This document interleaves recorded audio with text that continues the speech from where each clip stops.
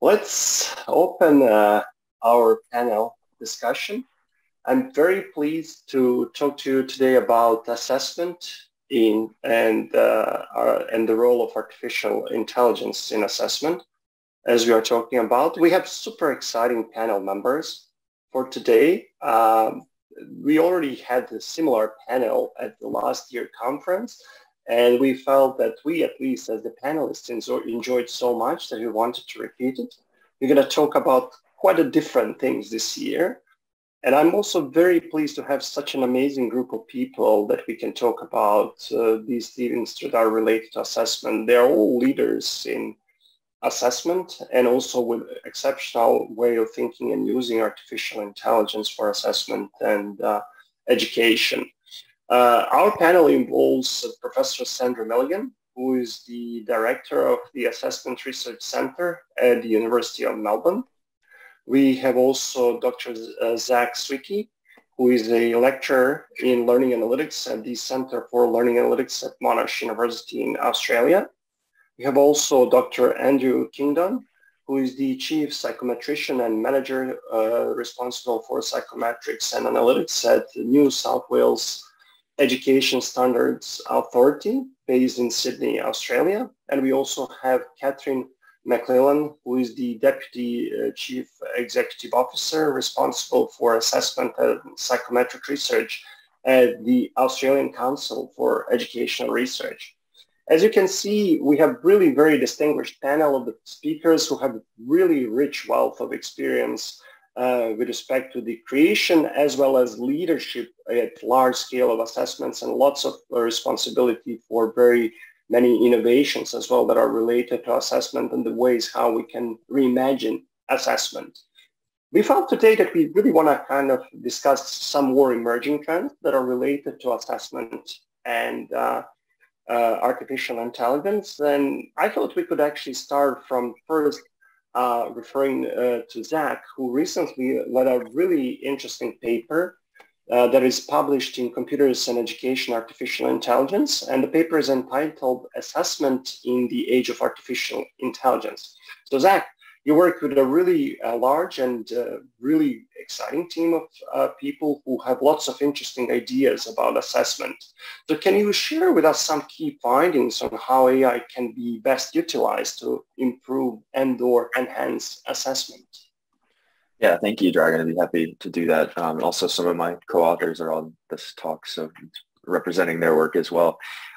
So from that paper, I think a few of the things we talked about is that most of the assessments that we're seeing today are still part of what's been called the standard assessment paradigm. So you have some predefined set of items, some things like questions or prompts, and you use those to infer some claims about student proficiency.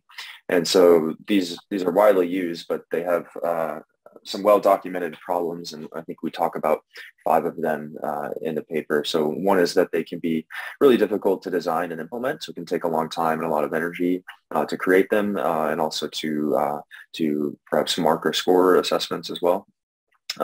Another is that they provide only a snapshot of what students can do at a single point in time.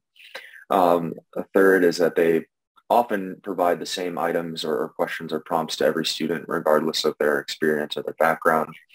A fourth thing is that they can be inauthentic, so not really representative of the way that people do things in the real world or in real professions or in real work. And the last thing we talked about is that they can really focus on skills that are becoming increasingly obsolete, so things that, for example, technology is getting better at doing.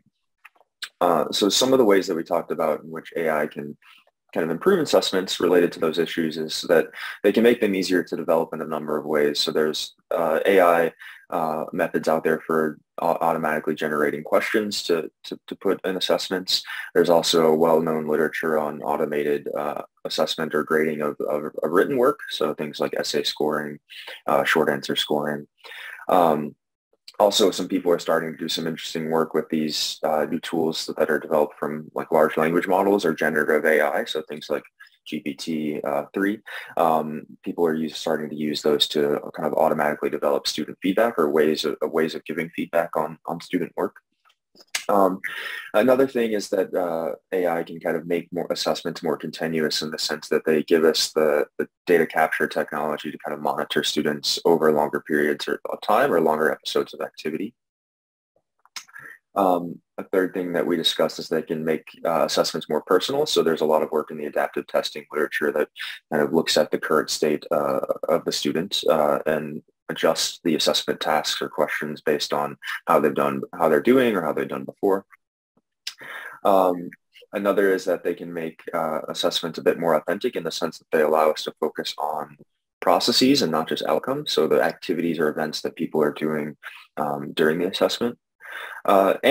Just more generally, students can start to use AI to complete their tasks. And I think this is something we're going to talk a little bit more about, but it's becoming more and more a reality. So, we've used technologies to do things for a long time, like graphing calculators or word editors, right? But we're kind of in a new age where the technology is actually creating things rather than just checking or helping us do the things. So we can use things like GPT-3 for writing or even coding or other things like that. So those are some of the main ways that we discussed AI and how it can kind of change and hopefully improve assessment. Terrific. Thanks so much, Zach. I mean, I'm sure that we will unpack many of these points as we are going forward. And I thought that we could actually touch down on some of these issues that you discussed about in the paper, which I actually just popped in here in the chat so that everybody can also find it. And I want to direct a question to Sandra. Obviously, Sandra, you have lots of interesting ideas how we can move forward assessment. That is happening in school primarily, but also in higher education. You've done some exciting work on learner profiles.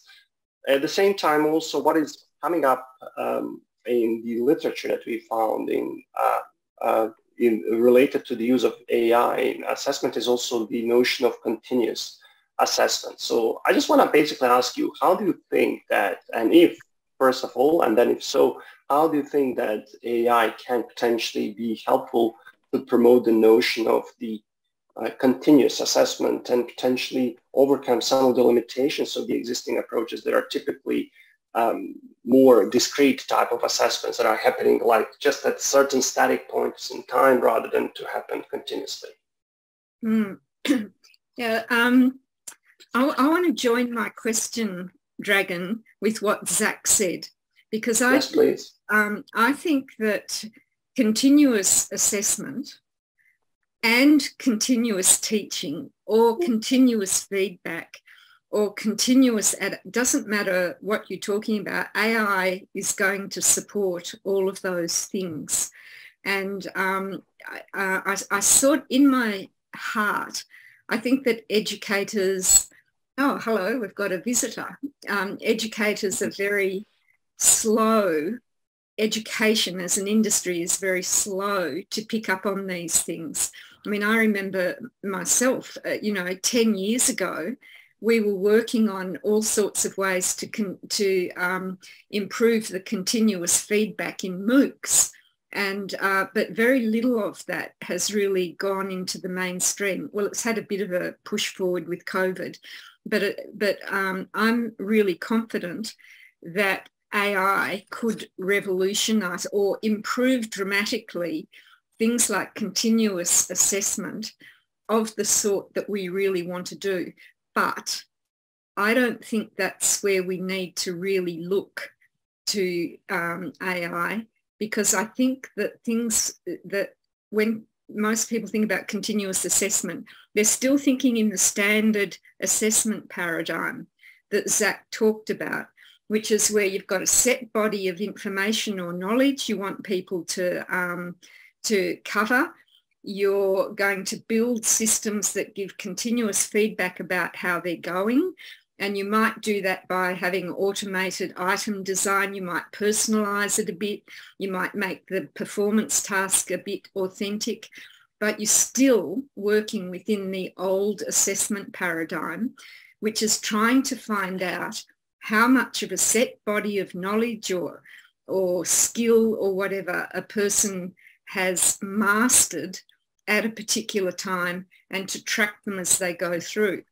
I think the work that really needs to be focused on now is a different assessment paradigm, which is not standardized, which is focused on things that machines can't do. I mean, machines can do most of the things that we're teaching people now, but if we were focusing our education on things they can't do, like communication with other humans in areas that have never been done before, sort of creative communication, responding to the emotional or cultural or social environment that's new, being a critical thinker, being able to explore premises that have not been explored before. These are the challenges of education. And at the moment, I don't think I'm seeing anything that AI is helping us with for those things. And in fact, here I'll venture an opinion. I think AI shouldn't, because in a way it's getting back to human judgment that is going to be the direction we need to go to first before we go through the AI to the AI part of that. So I guess I'd say continuous assessment, yes, if you're in the standard assessment paradigm. We wouldn't want to go there if we're going to the new assessment paradigms that are emerging around the globe today. So there you go. There's an opener anyway. Thanks so much. And I'm sure, Sandra, we will get back to that point as well. I really like that point. And also you raised some of the also cautionary tales as well that we need to be thinking about as well, the extent to which we can correct some of these issues. Yeah, I think, sir. Can I just say, I've got this horrible vision of a student who will enter a class, get the assessment, be very skilled at writing the algorithm to get the bot to do the assessment, write the algorithm, get the assessment, look at it briefly, put it into the marking bot and get a mark, so that you've actually got no human learning going on in the whole automated assessment string. And, you know, I think we've got to try and break that, because, you know, there's no learning happening if that's where we lead to. And I think that this is really essential. In my view, I think we really need to make sure that we are still measuring something that is related to human learning rather than that is, and also in particular that we can isolate the types of skills as well that we are interested in learning. Obviously, in this scenario, you talked about good on the student to have the skills to program the bot to help them to do some of these things. And I think that's really an important skill to have in the future as well, but we need to still understand how humans are also developing. And I think this is a nice segue as well to the question I wanted to ask Andrew, with whom I actually had a few conversations, and he had some really interesting thoughts as well before more recent, even broader kind of emphasis on GPT and the kind of use of and the role of the large language models such as GPT-3 and also everybody's highly anticipated GPT-4 model that is coming, and any other similar model in the future that are proving to be capable to write at least quite coherent essays or answers to different types of questions, yet obviously certain reliability of these responses can be questioned. So Andrew, how do you see the role of these type of technologies, AI, that is producing in recent days? They clearly pose certain challenges, and Sandra mentioned one of these challenges to assessment. So how do you see their role, and also how do you see the strategies that we can take to address some of the questions that are coming up with the use of these technologies? Well, I think like many people in the machine learning world, we've spent a great deal of the past few days on the OpenAI website having a look at ChatGPT. And if you're in AI and you haven't been doing that, you're probably living on Mars with Elon Musk, although Musk's probably got Starlink and looking at ChatGPT. That's actually really sort of scary stuff. I actually 3 years ago, it used to be that large language models could produce some computer code that would look like something that, a child was copying. It was kind of a bit rough, wouldn't execute at all. It's now gone to the fact that I actually just asked to do a simple regression analysis in R with a toy data set. It produced the right code. I copied that into R. It executed perfectly. Did the same thing. I asked for a classification problem with support vector machine. It did the right thing, and it even imported the right library to use, E1071, for those of you who are into that sort of thing. So, and looking on Twitter, of course, there's some leading machine learning people on there saying, well, we put up defective code, and it actually not only found the error, it explained why it was an error. So I decided to drop this bomb in right on this week where we're preparing HSC results. The machines are churning over right now to make sure all the students are in a ward right now. And I said to my colleagues, have a look at this. And so we started asking it to write HSC mathematics questions or business studies questions.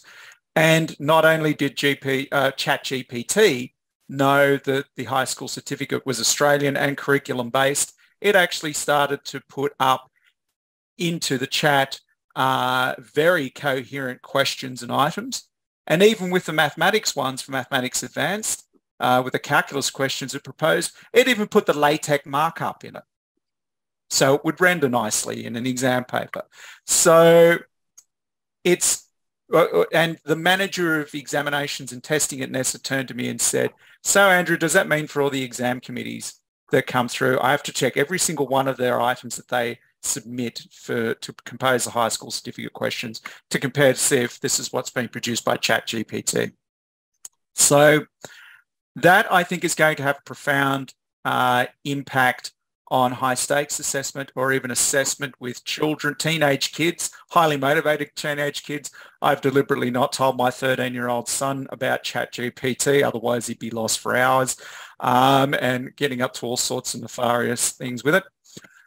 And some other academic friends of mine on Twitter as well are going, well, how can we actually run external take-home online assessments, particularly involving writing now? I actually think that things with ChatGPT and GPT-4, which is going to be more powerful than ChatGPT by all accounts, it's probably going to render the external, online, unvigilated, unsupervised examination dead. I think in future, particularly if there's a high incentive to perform well on that test. So perhaps for elementary or primary school grade kids, probably not much of a threat. Maybe for some more mature adults doing an online MOOC or whatever, maybe not so much of a threat there. But certainly where you want to win a particular, get a certificate or a entry to a university, a prestigious university or something like that, I think for those kinds of traditional assessment tasks, I think having them online and unvigilated now, or sending a homework task to do at home, an essay at home online, forget it now, is something that's reliable, at least in the next 5 to 10 years, at least, or in the next 5 years. So that's how it's going to transform things. I even said to a colleague in the US who I've known for 20 odd years, maybe it's time to go back and have exam centers with pencil and paper-based tests. If it gets to that stage, at least you know that it could be the kids' own work. So I think it's probably, it's very difficult to see. I mean, I was so shocked by what ChatGPT could do. I'm still trying to actually get my head around the impact for online assessment. I think it could be absolutely and utterly profound. Yeah, no, thanks so much, Andrew, for sharing that. And also it's exciting to hear your thoughts as well about the implications of ChatGPT on the high stake assessments as well, and how you are actually thinking in an organization that is responsible for administering and creating these type of assessments. That's really good, but obviously lots of questions as well for us to think about what we need to assess. And I want to turn it now to Catherine, and building on this line of discussion. And if we anticipate all these changes in assessment with the emergence of novel AI technologies, what kind of skill skills do we need to assess, and how do you envision the assessments of the future will look like? Do you have any thoughts to share, Catherine? Yes, I have a few. Thanks, Dragan. And I have to agree with Andrew. I think that the emergence of AI technology that can basically both write and respond to questions certainly looks like it's heading towards some sort of student-free assessment process, which is vaguely terrifying, I think, for those of us who've worked in the field for a long time. But the thing I think you asked about is what kind of skills do we need to assess? I think the push certainly that I've seen over the last 5 years probably is to move beyond what I'd call the classics, the mathematics and writing and reading and science and history and all those sorts of classic academic skills. They're pushing towards something that doesn't have a good name, and Sandra probably has a better name for it than I do, on this transversal general capabilities 21st century skills class of things. And there's an extensive list of those, and critical and creative thinking are pretty commonly mentioned, teamwork, persistence. There's a whole set of those. And that seems to be the place where we're seeing a lot of push for development of assessments and understanding of how students perform. And it'd be interesting because I think people are hoping somehow that AI and assessment is going to break the classic iron triangle. And so things will be faster and cheaper and increase range and maintain quality. And I'm not sure we're there yet. My concern is that also in this space, we're sort of taking it for granted. Those things are valuable in the usual assessment sense of predicting something that we really care about, or something we want to make an inference about. They're clearly valuable skills. There's any real question about that. But I don't know that they're valuable in that predictive sense. And I'm not sure we've established that. We seem to be sort of have moved past that question without really investigating it carefully. So do we really know that successful people, however you define successful, have more of those? Does possession of those skills correlate with progression or development or happiness or financial success or whatever it is you consider to make someone a successful person? We don't really necessarily know that. We know that successful people have those skills, but we don't know if they have them differentially, I guess is the real question to me. And so I think assessment of those things, of course, is going to be quite challenging and has proved to be so far. And one of the things that I'm finding in this discussion to be interesting, and I'm not sure AI has a place in it, but it's been a discussion in the assessment space, is that these skills are embedded in context and content, but somehow they're discussed frequently like they're going to be taught and assessed separately. And I find that interesting because I think personally, I'm a pretty good critical thinker, for example, in things that are quantitative, because that's my space and that's my training. I think I'm a pretty crap critical thinker in, say, art or history or things that I haven't studied. And I guess my question comes back to, like, am I a good critical thinker or not? Because it depends on the context in which you're assessing my critical thinking skills. So I'm a little concerned that the tasks are likely to be complex. We may need a whole set of them in order to determine where you're strong in critical thinking or creative thinking or whatever it is. And it'd be great if the AI can develop these items and or mark them, but currently, at least, most people can't do it. It's quite a challenging thing. So even training an AI system to do this is likely to be something of a challenge. And we currently find regular assessments somewhat hard to construct to provide really high quality evidence. And so building these much more complex, much more memorable, much more expensive in many cases, assessment tasks is going to be a challenge that I'd really like to see AI help us with. So how do we build that, and how much harder are they to build for humans? How much harder are they to build for machines? And do they support the inferences that we would like to support? These tasks tend to be really memorable. They're expensive to create. And so we need a lot of them to cover all the content, context, and they're very memorable. You're going to have to create ongoing, very large sets of assessment tasks in order to build these. And so I'm not sure we've gotten clear on that point. I think another place that AI could really help us, I think Andrew mentioned this, is the idea of process data. So people solve a math problem or do a science lab or something of the sort, and they're running a simulation or doing something else online and watching what their process is. We collect a lot of data on that, but I think our ability to assess that process data set for real value is still sort of developing. We're not crystal clear on it. And all of that leads me to a question around, I'm not sure AI has an answer for this one either, but how much burden are we imposing to build these kinds of evidential data sets to make an inference, and on whom are we imposing the burdens?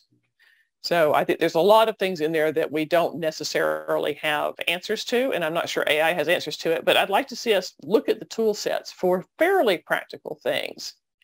So I think that, one of the things Sandra mentioned that I agree with is the optimal way to do this, obviously, for AI systems, it's better to have a large data set. And so we'd like to see the assessments sort of embedded into regular classroom assessments and regular classroom activities and regular learning activities, sort of invisibly. So it becomes a seamless process, and that would allow you to build up a pretty substantial portfolio for a student over time, in contrast to these sort of episodic assessments that we think of now.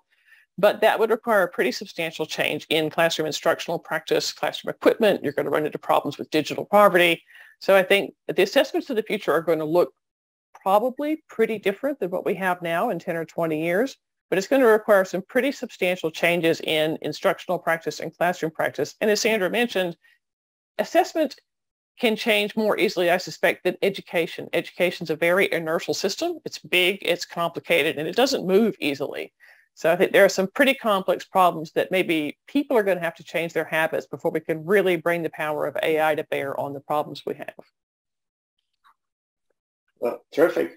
Thanks so much, Catherine. That's really excellent way of thinking about some of the changes that are happening. I just want to, before I move on to the questions that I have, to the second round, I would just want to ask other panelists if they wanted to respond to any of the thoughts so far that are shared either by Sandra or Zach or Andrew or Catherine, or can we continue with the rest of the conversation? Yeah, I'd like to sort of take issue with Andrew's conclusion about what we should do in the face of all this amazing AI that's coming forward. And I think, Andrew, you said, well, we'll have to make sure we don't give students unsupervised take-home assessments. It'll all have to be invigilated and perhaps with paper and pencil. And I can see that that is one way to tackle it. Another way would be to say, good heavens, that's what they're going to be doing all their lives from now on in. Let's let them do that sort of thing. But let's overlay that with other skills that they'll need to have so that they can manage that capacity, such as transversal skills or 21st century skills or whatever. So it doesn't matter what area you're going to be in, you will eventually be able to use all of these AI things to generate a beautiful essay or solve a problem or whatever. But we're not going to want to relinquish that to the machine. We're going to want to make sure that the human side of it, the critical thinking, the communication, the fact that it's a social good, not just something that's happening, the community well-being, all of those kinds of things. And to me, they're the things that we should be focusing our assessment on now. We should be accepting that AI is going to be heading in that direction, albeit slowly in education, and focus on what other things we should be teaching to make the education stronger. So, Andrew, I guess the point is there's a fork in the road here, I think, and one fork is to go with the AI and another and sort of adapt with it. Another is to keep trying to stop it and keep doing the things that we've always done and testing the things we've always tested. So yeah, that was just a thought that popped into my mind as you said, you know, suggested how we might respond to this. And I'll be interested to see how your organisation does respond. Because very, very, very slowly, as Catherine has said, because there's an absolute ocean between what the teaching community out there understands about AI. I mean, I was at an event at the University of Sydney on automated essay scoring, and it was a position paper. It was all very sociological, and there was a representative from the New South Wales Teachers Federation, and she was up there thinking that, you know, being a digital Luddite, thinking that it was going to take all teachers' jobs and stuff like that. It was just so very, very old, sort of schoolish, you know, boomer Karen-ish sort of stuff. I had to basically, is the only one that stuck up my hand and actually said, well, look, I highly doubt this is actually going to happen at all. It's actually going to create further demand. We're actually in a teacher shortage right now. I think there's actually going to be skill shortages. Now, this is further to, in response to what you're saying, further to what Catherine was mentioning as well. I think the basis for a very good sound education is to have a knowledge and skills rich one. And AI will absolutely further demand that like you would not believe. In my view, I think that's going to be a greater demand for mastery and of areas such as linguistics to be able to test these large language models. There's certainly going to be greater demands upon to have mathematical knowledge, or at least enough data literacy to be able to start analysing data and to understand it and critiquing it and so forth in order to understand what the strengths and limitations are of artificial intelligence. Certainly in the scientific field, so you saw with DeepMind's AlphaFold, that would not have been possible without intensely knowledge-rich vein of research and a history of intense research into biochemistry, into protein structure, that those people who produced that research and knowledge wouldn't have been able to get there without having a knowledge and skill intensive rich education. So I think it depends on what you want to really assess. If you want to make sure that someone has learnt enough of a relevant syllabus or curriculum, you're going to have to do that validly, and you're going to probably have to do it along some sort of line of assessment that we're currently used to already. Those other skills that Catherine, that you've referred to, which Catherine sort of critiqued, and I'd sort of agree with this at this stage, it's not entirely clear how predictive they are of success. I mean, can you be a critical thinker in a field in which you're an ignoramus? Maybe not. Maybe you could help identify certain premises and conclusions that may or may not be correct, but otherwise, how transferable are these 21st century skills? How predictive are they of life success? So these are sort of unexplored, unanswered questions at this time. Now, where AI goes and takes us, I'm not quite sure where it's going. I still haven't really got my head around where ChatGPT or GPT-4 could really affect things. But I think once these tools, I guess it comes to the fact that when these tools get out there and they become widely known, and somebody even remarked on Twitter today, it was like, this is the coming of the age of retail AI. I think our methods and approaches now of trying to actually get more assessment online or traditional assessment online might have to be rethought in a fundamental way, at least for when you have situations where there's an incentive to try and cheat, and that is with certification and high-stakes examinations. Perfect. Thanks so much, Andrew. I mean, there's lots, I think, for many of us to unpack in the future, to think about many of these issues. I want to turn quickly now to Zach, because I think he also did some interesting work in the past and also is interested in doing that at the moment as well, is with respect to much more authentic type of assessments as well. And Zach, you did some really interesting work on virtual internships that are a form of immersive simulation-based learning. And so how do you see the role of AI in such type of environments that can potentially provide us with more authenticity in the assessment? Yeah, so I mean, I think one of the key findings from I think the learning sciences field over the last 30 or 40 years is that authentic activities can be really good for learning, but at the same time, it's known that they're like notoriously difficult to assess and implement at scale, and with a lot of the things that we generally associate with assessments. And I think one of the reasons for that is I think Catherine basically hit the nail on the head, was talking about the differences in the kind of data that you have. So authentic tasks are not really amenable to the kinds of things you get from traditional assessments, like multiple choice questions or answers or things like that, right?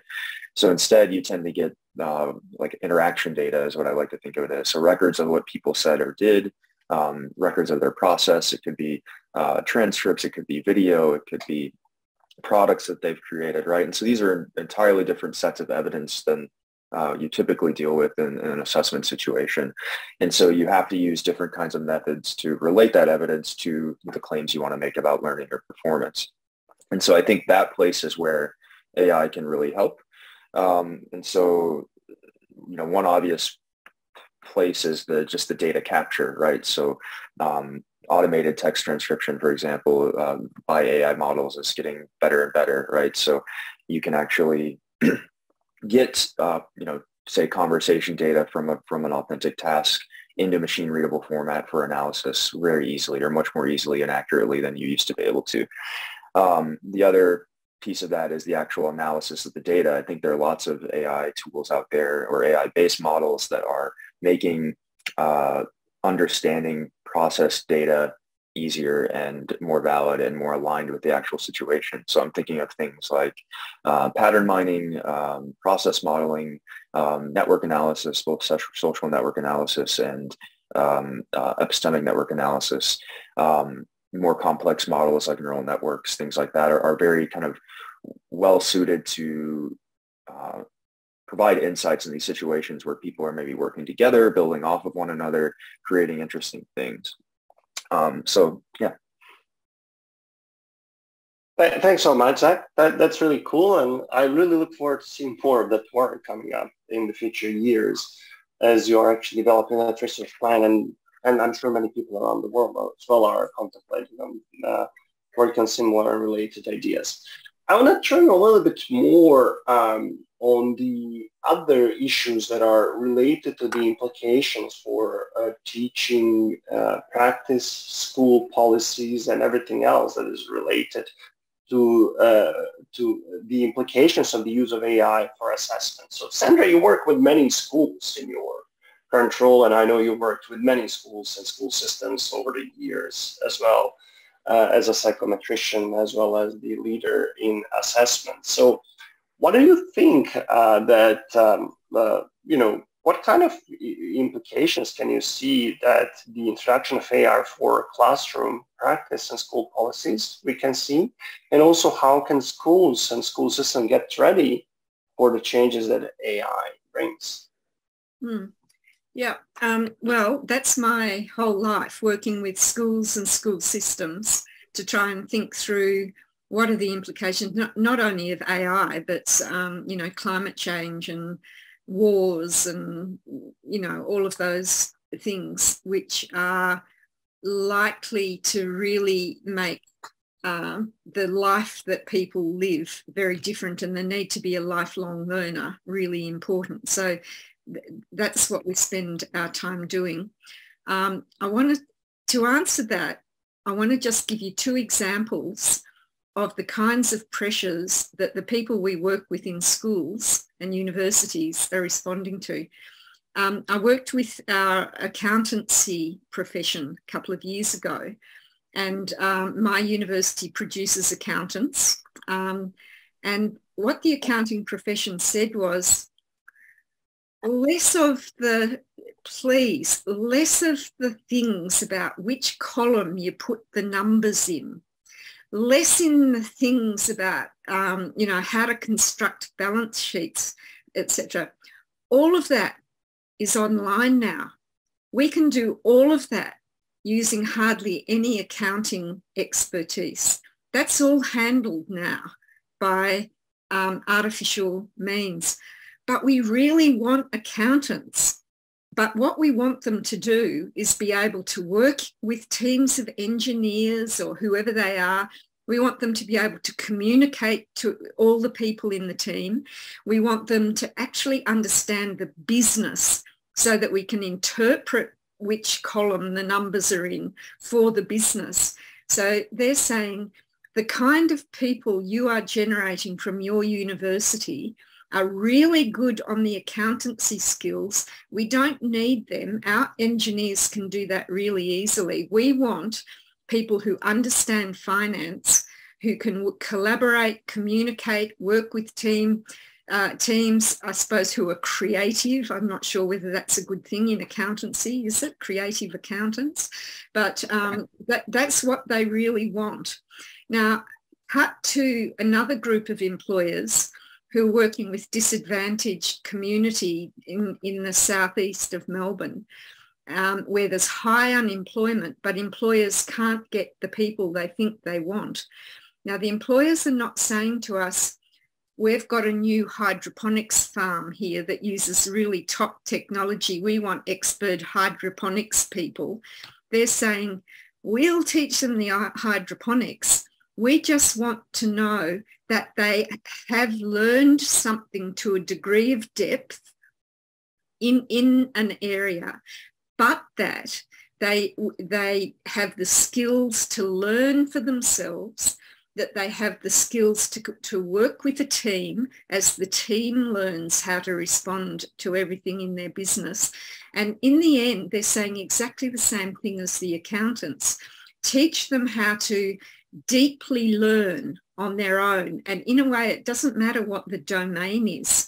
The hydroponics people were saying, you know, any science thing, if they love biology and they've gone really into it and they've learned, how to collaborate, how to cooperate, how to lean into a corporate sort of goal, they're the things we really want. Now, in all the people we work with, they say, we know how to test science. We know what depth in science looks like, but we don't know the rest. We don't know how to figure out, for a person who's digging deep into science, how to assess whether they're going to be also good collaborators, communicators, and so forth.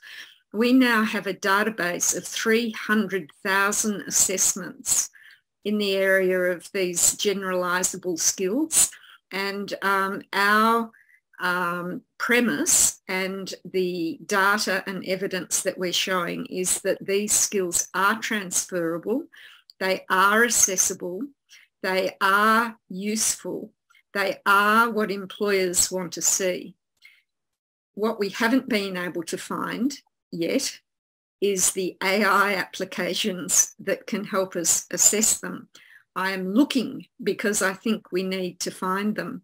So at the moment, I think the AI is helping us with as Zach said, with the traditional standard assessment paradigm.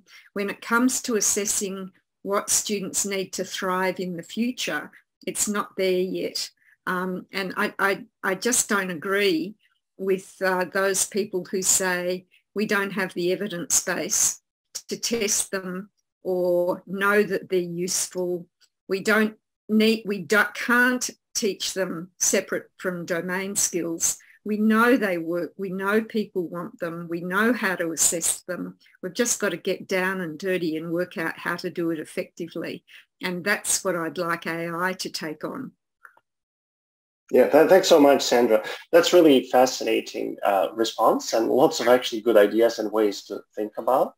I want to turn quickly to one of the questions that Andrew also asked or mentioned with respect to the, AI is going to replace the teachers, not necessarily replacing the teachers, but also something that came up in the paper that Zach initially mentioned. And I just want to ask you, Catherine, to comment a little bit on you seeing any potential trends that AI in assessments may sideline teacher professional expertise and practice in the situations, for example, when you see that AI is doing lots of calculations and produces outputs, and then these are basically deferred or automatically taken as correct.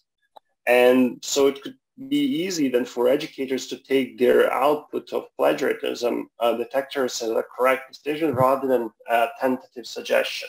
So how do you see that we actually can make sure that the educators' professional expertise will not be sidelined with AI?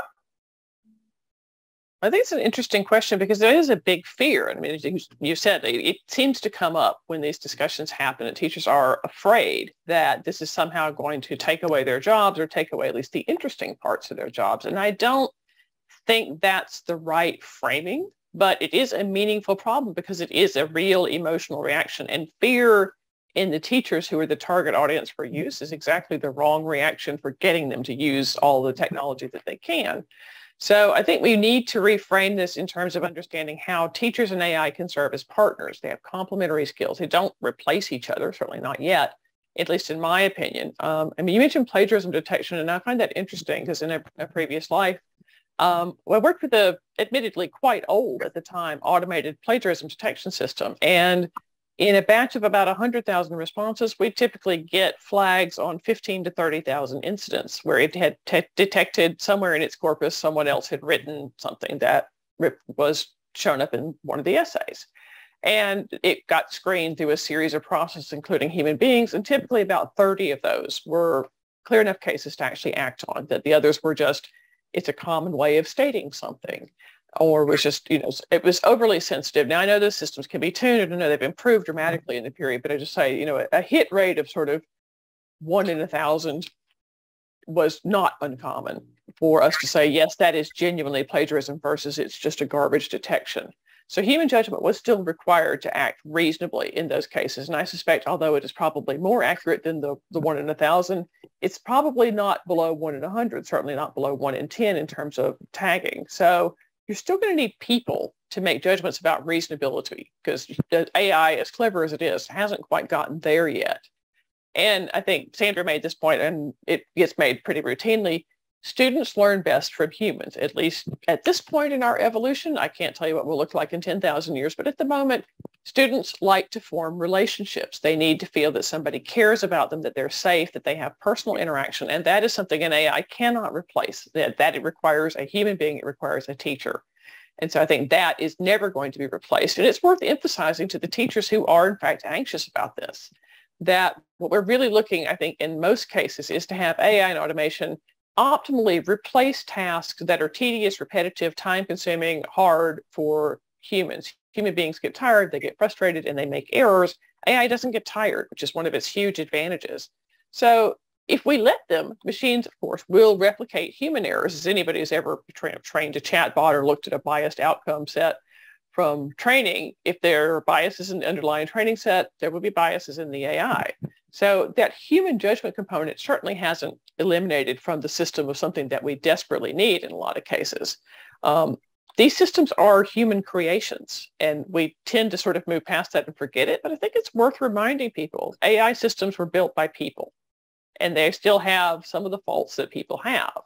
So judgment is going to be required. And I think so far what we've seen AI use in the classrooms has been pretty minimal. Partly that adoption fear has been an issue, but I suspect it really is mostly the usual suspects. Teachers are very time poor, so they don't have time to learn how to use a tool that might be cool, but isn't necessarily well targeted at things they really want help with. So in terms of classroom instruction, you may get adoption of really useful technology eventually, but if it's added work for a teacher, they will avoid that like the plague.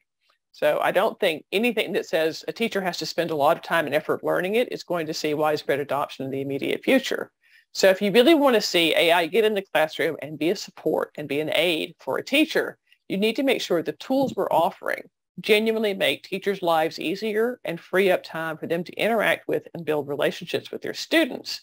So if you make some tasks faster, make something go more easily for them. So if you could teach an AI system, say, to take attendance, teachers would love that and it'd be adopted immediately because it's a task that's tedious and hard and nobody wants to do. So part of it, I think, is going to be targeting the tools to the things that teachers would desperately love to unload.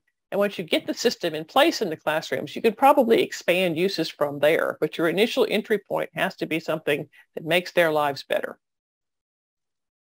Beautiful. Thanks so much, Catherine. I want to turn now to some of the questions we have from the audience, because I think you partly also answered the last question that I had for Andrew. And I want to actually ask Andrew to perhaps start with a couple of questions that came up on Whova. One question that Martin Dugiamas asked is that getting somebody else to do your work was always an issue, whether it's an AI or a human brain. So what do the panelists think are the best other forms of assessment that are AI-proof? So Andrew, do you have any thoughts on that? AI-proof. Well, having been involved with the high school certificate, which is kind of Australian equivalent of the SAT, or more, I think it's more similar to the ACT, it's curriculum-based. there's been very elaborate attempts at cheating with conventional technologies and very primitive technologies in the HSC, some more effective than others, and there are some very hilarious incidents where it's all gone wrong for the students concerned, actually. AI proof, I mean, it all depends upon what you want to get out of an assessment and what you're wanting to assess. Like, it is very, very critical that we have people who are clear and proficient writers who are skilled in writing and skilled at English, because if you're skilled, at least here in Australia or overseas in whatever language that they speak natively, also perhaps English as a second language, given its ubiquity in science and business. However, you really want to have that particular person genuinely improve at that skill and to be very highly skilled at that. And if you have a technology like AI that tries to undermine your attempts at assessing that by using GPT Playground or ChatGPT, then you're not getting a valid or reliable assessment. The teacher is not going to actually genuinely understand where that child is. I mean, to give an example, a positive example of that, where ChatGPT was used to actually address a deficit in someone. I saw somebody on Twitter had actually made up an application for a friend of theirs who had suffered from language delay, and this continued on into adulthood. And so started up his own lawn mowing business, but couldn't actually respond to clients' emails very, very well at all. His written expression was extremely poor. And so this person had actually made up a chatbot which had actually answered clients' emails in a very clear and articulate manner, such that those clients were engaged more properly. I thought that was a very, very positive application there to actually address a deficit. And that's possibly where we might be looking at AI, is to actually help on people's skills in certain clinical and sort of learning difficulty populations to actually, or kids that have simply fallen through the cracks and can't recover, where it could actually assist them. But in terms of trying to get a valid assessment that can inform instruction in those relative core skills, I think we would have to find a way to ensure that AI can't be used to distort those. And any sort of situation where it's possibly not invigilated, not well supervised, and online, without lockdown browsers and so forth, all the technologies that we'd use to stop cheating, I think would undermine what we have considered and what a lot of Western society has prided itself on, and that is a great education for a lot of students in the right skills and abilities to be able to make the most of their natural talents that they have. So I think AI does present a threat to the validity of traditional assessments. And I know Sandra probably would say that critical 20th century skill thinking can be used with AI and so forth, and it is predictive and this is what people want. But okay, I guess we'd want to see sort of the published papers on that prove that and survive peer review. But if you want to publish papers, what do you have to be? You have to be a pretty proficient, persuasive writer. And you have to have the scientific knowledge to be able to do that as well. So I hope that sort of answers the question. I really don't have a firm answer on what methods of assessment are going to have to be devised in order to ensure the validity of assessment and its usefulness in the classroom. I hope I haven't spoken too long there. Thanks so much, Andrew. That's a very thorough answer to that. I want to try to perhaps ask the panelists now to consider the following questions more like a quick fire question, so that basically they also have very quick responses up to 30, 40 seconds.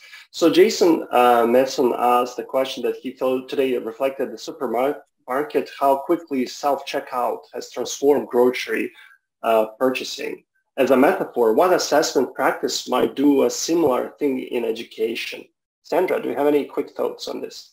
Yep, self-assessment, I think, is going to be crucial in the future. And I think we should see more of it. And I think it's something that AI can help with to set the standards and equilibrate them. Yep, that's quick. Perfect. Thanks so much, Sandra. Catherine, you mentioned that you have also some prior experience in different types of systems that are used for plagiarism detection and cheating. And Matthew Hiller asked a question to comment on the implications of AI on academic assessment and integrity in terms of detect, prevent, or adapt. Any thoughts on that? I think Sandra had the right point. We're going to have to adapt. We don't have any choice. We're going to have to try and stay at least current with the tools. So I think we're going to have to change the way we assess so that things we're assessing are not easily done by an AI system, but require human judgment or human processing in order to get meaningful assessments of the candidates. Beautiful. Thanks so much. With respect to the question that Martin de Guillemets had, do you have any theoretical frameworks that explain how we assess our colleagues at work, at conferences like this, for example? So in a way, recognizing more informal type of experiences that are happening in practice. Anybody has any quick thoughts on that? Look, I think micro-credentialing is just going berserk very usefully in a lot of ways. And if you can establish clearly what it is you want to assess, you could use developmental-based progressions of skills or abilities that you want to observe in an environment like this, and assessments could be devised. I mean, I think assessment can do anything you want it to. It's just that you've got to be careful about what you want. Perfect. Thanks so much, Sandra.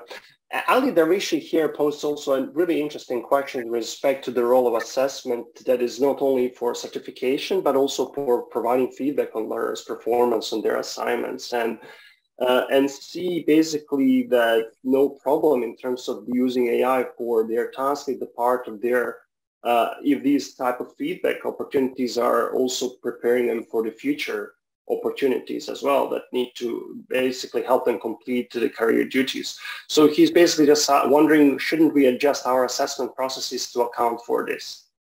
I'd say very quickly, yes. I think that basically is, if you're talking about the use of these type of assessments as incorporated in our teaching practice, and they are basically also serving partly also formative nature. However, we need to kind of rethink the ways how we are also doing other types of assessments that are more standardized tests and high stakes tests, which I think we spend more time discussing about rather than thinking about the classroom practice and the use of low stakes for the lack of a better word, assessments. So I'm afraid that we are basically coming to the end of this session. We missed to basically answer some really also very exciting questions live, but I'm going to encourage our panelists to consider answering some of these questions on Whova, and also any other participants who are today with us as well to post or answer any of the questions on Whova as well. I would like to thank our panelists for their really exciting discussion. I always learn so much from these panels, and I'm feeling kind of almost privileged to cheat basically to moderate these sessions to get all these cool thoughts from Sandra, Zach, Andrew, and Catherine. Also, thanks so much for the audience for really being engaged into this conversation today, posting many exciting questions, and also live conversation as well about different issues that are related to assessment. I'm sure we are all going to meet soon to discuss other implications of AR for assessment. Thanks so much, and this is the end of this session.